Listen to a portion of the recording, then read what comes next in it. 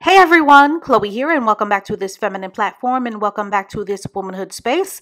And if you are a new subscriber to this channel, hello and welcome. So everyone's been making a big deal about actress Vivica A. Fox's most recent public admission that at the age of 60 that she is now taking boyfriend applications and that she is now on the hunt for a partner and a husband after being interviewed on the Hoda and Jenna show while promoting her latest film. Now, of course, the manosphere and their very circular, repetitive, and very boring one-trick pony reactions of punching down on aging women, and by association, unmarried women, and this also includes the Pick Me Boots channels and their internalized misogyny as well, but they are entitled to their freedom of speech, and at this point, the bread and butter of their punching down is to be expected.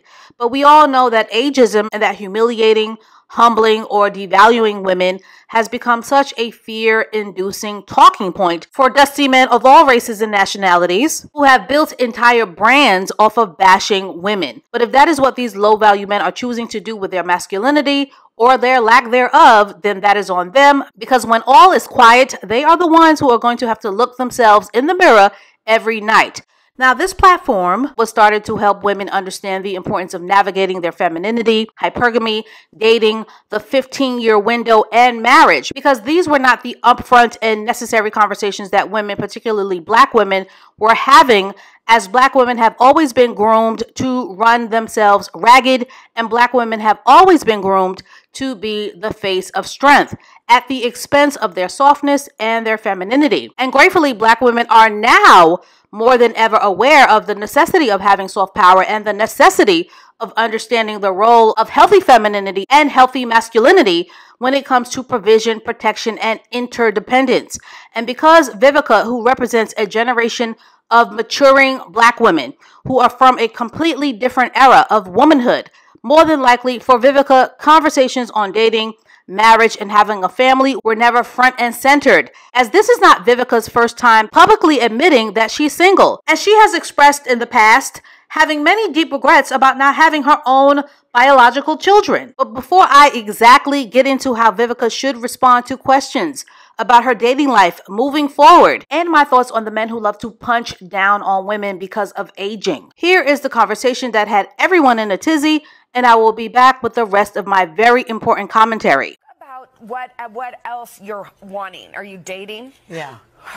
How's it going? I'm wanting to date. Yeah. It's limited resources out there, right? Yes. Because I'm not getting on an app. Why? You're just not into I'm it. old fashioned. I'm like, I need to meet you and sparks happen and stuff like that. Because I just believe people make up stories saying who and what they are. Yeah, exactly. And What are you looking for at this stage, this point? a partner. Yeah. And when I say a partner, I want someone that's going to be fun, intimidated by who and what I am. Yes. That likes to travel. Yeah. Going to let me go shopping. Yeah.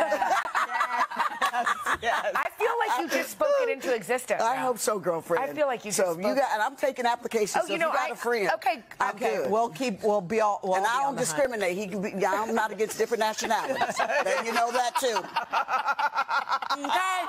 Vivica's gonna stick around. So sadly, when an older woman is pressed about her dating life, automatically by internet translation, she is a spinster, a cat lady, a dog mom, an auntie. And by internet translation, if you are a woman who is single, it now means that you are a walking infomercial for desperation. And unfortunately, it is a powerful narrative that tends to stick, no matter how much women try to fight this narrative back. So in regards to Vivica, she absolutely does not deserve to be abused or humiliated, but in her particular case, she did get into it with Kevin Samuels several times while he was alive, and she also casually celebrated his death.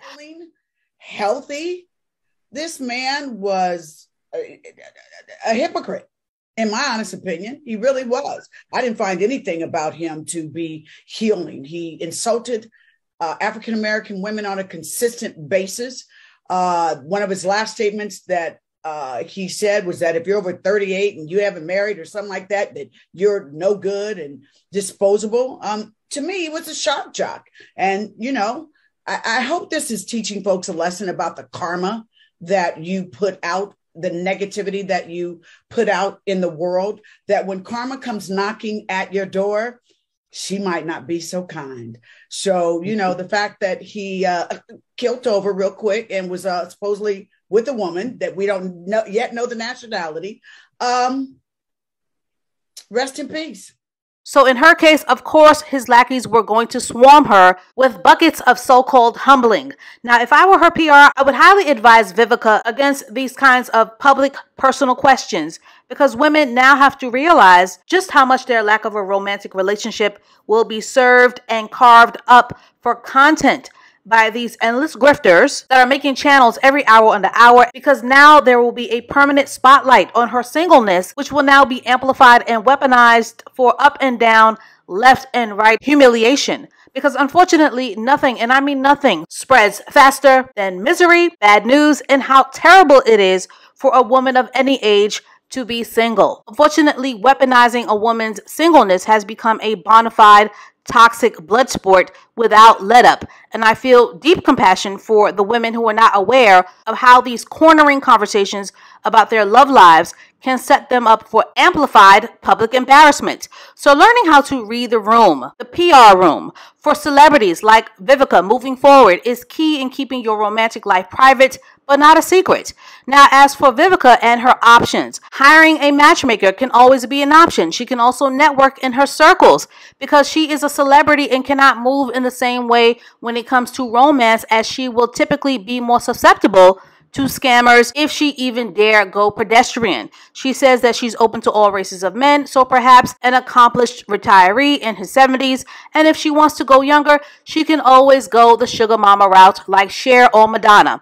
Ladies, what is most important to understand is that when you are doing the self-love work, single will never equal unhappy. To my married listeners, when you are doing the self-love work, you will always be your own best friend, and if your marriage is blessed, your husband will be your protector, your provider, and a trusted leader that you can depend upon, because that is the hypergamous ideal. So in other words, marriage doesn't automatically mean happy, and single don't automatically mean miserable. Ladies, it is not a competition, because we all know that women can be miserable single and that women can be miserable married. But in both cases, the self-love work must be done. Now, ladies of any age, if someone were to ask you if you're looking for a husband, your response should be, I am waiting for a husband to find me. Because technically, a woman's job, if she desires to be married, should be preparing herself to be a wife, not looking for a husband. A woman looking for a husband, and I put looking in quotes, implies chasing and or low-key, high-key desperation, and more importantly, a lack of preparedness, as most women are not mentally, spiritually, emotionally, or physically preparing themselves to be wives, and the same goes for husbands, and therefore are not attracting husband or wife material, but instead are attracting weirdos, bozos, and sex fiends who are always on a hunt for desperate, low-hanging fruit. Another response that you can use to being single is that a woman can keep it both feminine and mysterious by simply saying that she's either rotationally dating or that she's simply enjoying her life. No need to overthink it and no need to explain it any further than that. Because unfortunately, if you don't have a prepared response for being single, you will be thrown a curveball that will put you in a position of defensive posturing and having to unnecessarily explain your singleness, which by default means having to explain your worth, which a woman should never ever have to do. Now, what I'm about to say is definitely going to ruffle some feathers, but what the manosphere has not spiritually learned yet is that aging is a blessing. So although Vivica Fox will be turning 60 this year, what matters most, whether married or not, is that she is still here. Mr. Kevin Samuels, with all due respect and no disrespect, and God bless the dead, is gone. As human beings, we all have been given tremendous gifts. And as a man, you have been given the sacred gift of masculinity. And that is a gift that you were entrusted with that should be respected and honored. The gift of being able to provide, to protect, and to profess, and to lead was not given to you to malign women or to punch down on women. But unfortunately for Mr. Kevin Samuels and men like him. And I say this with the utmost respect to his family. But Mr. Samuel's brand before he left this earth, and we're all leaving this earth, was branded on an overwhelming amount of negativity. He spoke unkindness, and in many instances, he spoke arrogance. And instead of using the gift of his masculinity to protect, he instead chose the bulk of his leadership and his influencing power to punch down on women, particularly black women. And like Andrew Tatum, he chose to punch down on the futures of aging women as their brands. And look where it got to both of them. Sadly, Kevin lost his life in disgrace, no matter how much the manosphere tries to clean up the narrative. So we have to be very careful with how we use our gifts, because as a man, you will always be at your best when you are a builder over being a destroyer. And as a woman, you will always be at your best when you are a lover over being a fighter. And this also needs to be said, but Kevin's death and the continuing downfall of those who choose to abuse, use chaos and negativity as a full-out brand was a very powerful spiritual lesson for me to learn as an influencer. The facts are, you may kiki and laugh now at the fact that women age, or at the misfortunes or the failures of others. But the ancestors are very patient. They will give you enough rope to hang yourself, and they will always give you the opportunity to course correct with balance. But when you continue to use your gifts to cause pain and suffering to others, the very vital lesson to learn is that the outcome in the end will not be good. The truth is, Vivica may or may not get the relationship that she wants. I don't know this woman from a can of paint. I don't know how much internal work that she has done, and we don't know whether she's bitter or healed. But the most important point to remember is that she is still here and that she is still fully capable of living her life to the fullest, whether a partner is in the picture or not. So that is all that I have to say on this for now. Ladies, the manosphere will always be there to drag, but as long as you have breath to be your very best self, that is all that matters. So ladies and lurkers, to get this conversation started, is it over for Vivica Fox, or should the manosphere and their flying monkeys kick rocks? And as always, I thank you for listening, I thank you for watching, and I thank you for sharing this video to further grow our soft power community. And please stay tuned for more videos to come, and I will catch up with you ladies and lurkers and ear hustlers in the next one. Even if it's a mistake, it belongs to you. It's yours. Own it. Yes, I did it. Throw it back in their face. And don't let them take your mistake. Your mistake, it's a valuable tool for growth and for life. Don't be afraid to make mistakes. It's better than to do nothing and learn nothing and not evolve. Your mistake is your greatest opportunity. And if somebody's making fun of you because you made a mistake, don't go down because of it. If you say, "So what?" to their face, they are powerless. Yes, I messed up. Tomorrow it will be another day. Next year will be another year. It is my mistake, not yours. You have your own. It doesn't matter where you are in life. It really doesn't.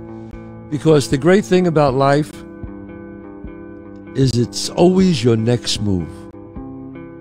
Your next move that counts. No matter where you are. You could be, look, I was dead broke, my electric bill was being shut off, and there were people even like worse off than I was. It doesn't matter. You could change your life if you want to. It's always your next decision. So it's up to you.